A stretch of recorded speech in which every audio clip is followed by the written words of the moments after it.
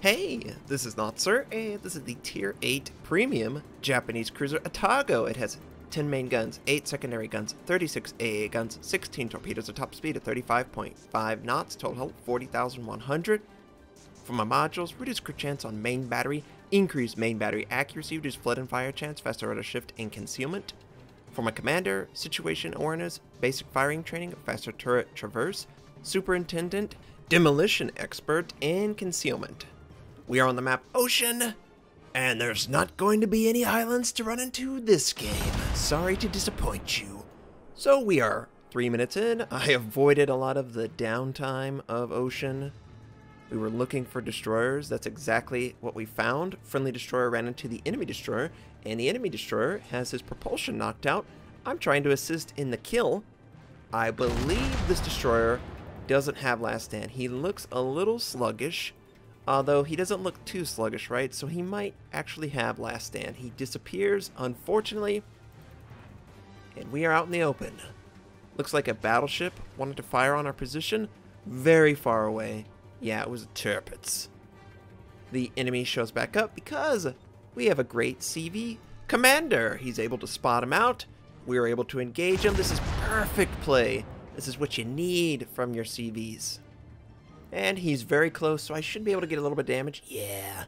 We knock out steering. He's basically going to die. Who's going to get the kill? Now, I prefer, at this point, yes, good. I prefer if someone else on my team gets the destroyer kill. I do not need the destroyer kill anymore. I need fires. But I will not ignore a target that is not taking damage for 10, 15, 20 seconds. It needs to die. Destroyers, to me, are the most important class. If you take them out of the fight, it completely changes the way you play against the enemy, and the enemy plays against you. The destroyer can obviously spot without being spotted. That's a huge advantage. They can send out torpedoes that will deny territory.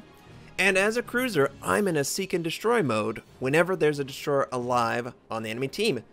Case in point, the Farragut is still alive. So we are going directly to his section of the map, going to assist in killing him, maybe get the kill, right? Take him out of the match.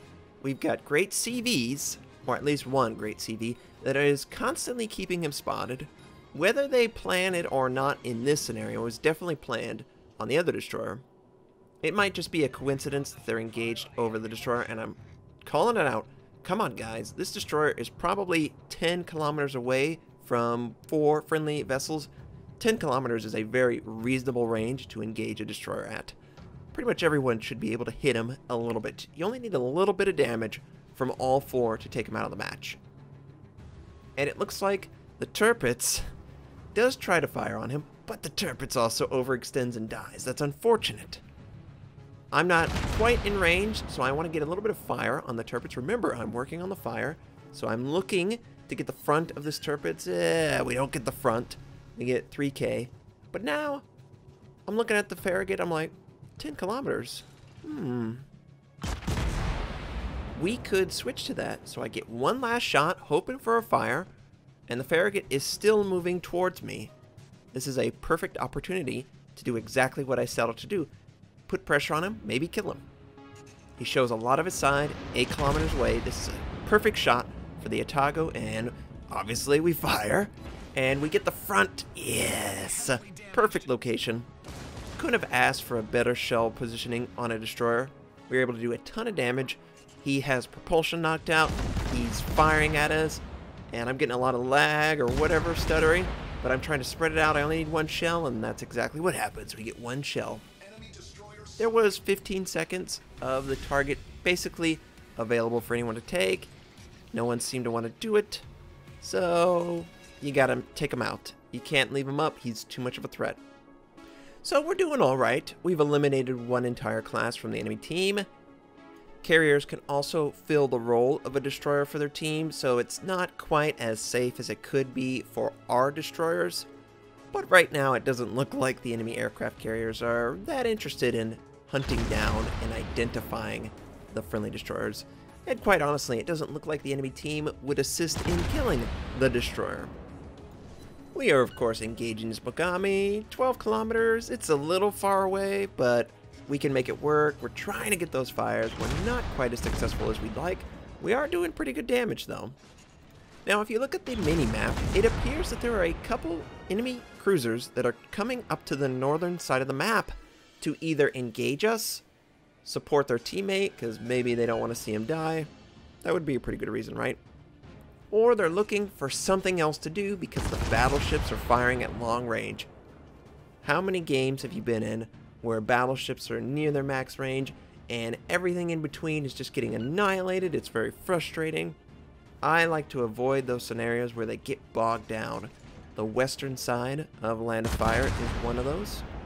And I'm too aggressive to continue firing even though I could just stay hidden for a really long time and ambush. I should do that more often, but I tend to not do that. Right now, I'm actually taking fire from one of those cruisers. If you noticed really quickly, he's about 9 kilometers away. Very easy. This is perfect opportunity to use the torpedoes that Notser never uses.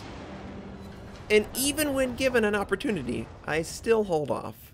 Now, this Mogami needs to die. He's just barely inside of my range. I fire one last shot, trying to get him before he moves out of range. And yes, of course, the fire goes out. Can we hit him? We're trying. We take a huge citadel from something, probably a battleship. I finally choose to send out my torpedoes. This Atago is kind of maneuvering. He's got a ton of torpedoes around him. It's probably the worst time to send out torpedoes when a ship is maneuvering for torpedoes because you don't really know exactly where they're committing. Now, we probably won't hit him, but we might hit someone behind him. You never know. A lot of people don't pay attention when they should. I've been guilty of looking away from the screen, and that half a second delay on starting the rudder shift is the difference between me living or dying. Now, we fire HE in a scenario where AP would probably be a better ammo type, but I am leaning on using HE more than probably you would in every scenario because of the 300 fire requirement. Normally, this is a perfect AP scenario right here on this Alba. I would load AP and try and penetrate, but never mind. And I'm really trying to make use of my torpedoes. Probably last week, I would not have sent those torpedoes, and I would not have gotten that Alba kill. Now I'm engaging the Atago. It's the only ship I could fire on, right? Friendly appears to be taking a torpedo attack. I have defensive fire up. I have my aircraft up. I'm doing everything I can to help him out. But it doesn't look like it's going to help because he's going to run into that torpedo. It looked like he just about avoided it, but he wasn't successful. He takes it right on the ship. And we can see that he has a dot on him. Probably doesn't have damage control available. So, we're going to lose him. Now it's just going to be me and a destroyer on this flank. I need to be careful. I'm still engaging an Atago at extreme range. It's not an easy shot, although I should hit this target more often than I am currently. We're able to avoid, which is 50% of the engagement, but he avoids most of it too. Wow. I did not realize my destroyer buddy is so low. He's going to be completely useless. He's going to have no interest whatsoever in showing himself ever, which is fine. I don't want him to die. I would rather him stay alive. Maybe he can send out torpedoes. I don't know. But he cannot sustain any damage at all. And that Mogami shows back up. I'm going to switch to the Mogami. I don't care about anything else if I get one shot on the Mogami. And it looks like he realizes it. He's trying to move away. We're trying to kind of spread the fire to catch him. It's really annoying whenever they're like this because they're so desperate. He's going to do everything to survive. And we're getting closer and closer and closer to this Atago. And we should definitely consider using torpedoes soon. I believe those were ship-launched torpedoes where we get a fire. Good, yay! Yay, 6 fires! And we're doing everything we can to get fires. Oh boy, this is going to take forever. I'm probably at 30 or 40 fires total. Oh yeah, it's going to be a while. We chain fire, we're unsuccessful. Enemy torpedoes, ship-launched, probably from that Atago, quite honestly. Well out of range. Remember, the Atago has a range of 10 kilometers on those torpedoes. So even if I sent them out right now, I would not be in range. The enemy turret sustained, I think, a torpedo. Yeah, he dies. Now, we have a clear advantage at this point. I could rush the opponent. My heal is about to come back up. Of course, I'm going to use it as soon as I can. We're looking for that fire. We are just missing bad. I'm so sorry. The friendly, no! They spot out the destroyer. Our aircraft's doing everything we can. We're trying to stay in range to help them out. Live, destroyer buddy, live! Here comes the next dive bomber. Our aircraft is already engaging it. For some reason, it's going after us and not the destroyer. I don't know why you would do that. But of course, it lands right on us. I'm going to use my damage control. I can't risk taking too much dot damage from the fire. But as the dive bomber is leaving, we're able to take out 2 aircraft. Yeah! And part of the issue of the enemy team, they still have that Mogami. Yeah, that Mogami is basically refusing to participate. He is a dead ship for all intents and purposes. Now that we are actually in range to see him, either he's being spotted by a friendly, or we're actually in range to see him, we are going to fire on his position, and I think he just gave up. He didn't try to maneuver, maybe he didn't see it coming, but we finally kill that annoying Mogami. We sustain AP. It sounds like it ricochets off the back. The angling of the deck, it all worked in our favor. And more incoming rounds, still need to maneuver as best as we can. We land a little bit of HE. Not too much, we don't get a fire. A fire is very helpful, obviously, but especially helpful on cruisers. There we go. 2 fires, just like that. Now, does he have damage control? I don't think he does. Oh, that's just devastating. 2 fires on a cruiser? Look at his health melt. We got a couple on the enemy base, although I don't believe they'll be able to capture because they'll probably be spotted by aircraft. Friendly lands a huge shot on the Atago, and we really don't do much damage. Our fire's doing a ton of damage though. 500 points every tick, and we kill him with the fire. I'll take it. I'm not complaining. That's what I set out to do, is set fires.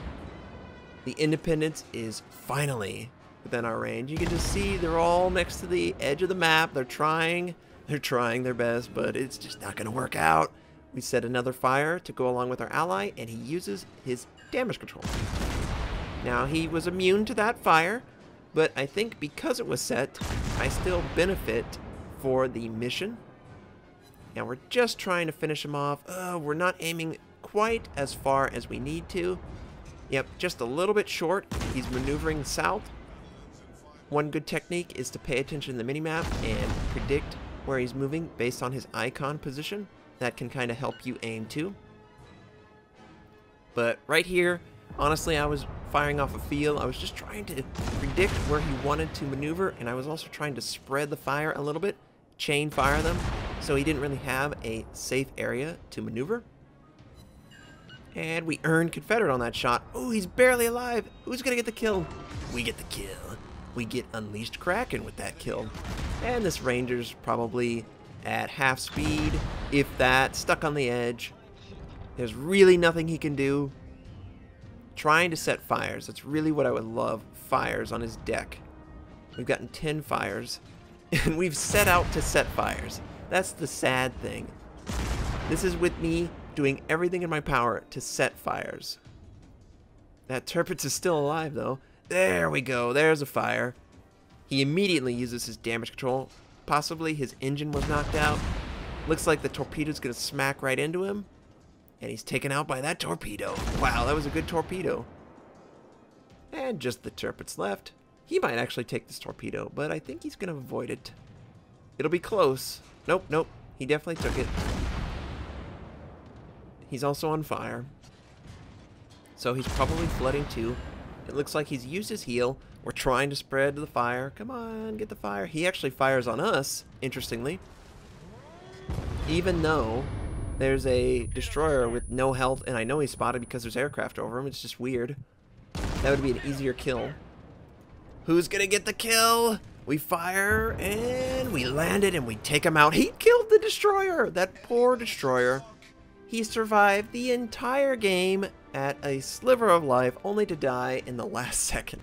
So, 6 kills, Confederate, Kraken Unleashed, 784,000 credits earned, that's the real juicy part, 2,422 base XP, a solid long-range engagement on Ocean, with no islands to run into. We did around 105,000 points of damage. It was a good game. I enjoyed this game. I was trying for fires. I didn't get quite the fires I wanted, but I'll take 6 kills any day and that credit income. I hope you enjoyed seeing the Atago on Ocean. I hope you have a fantastic day, and I'll catch you next time.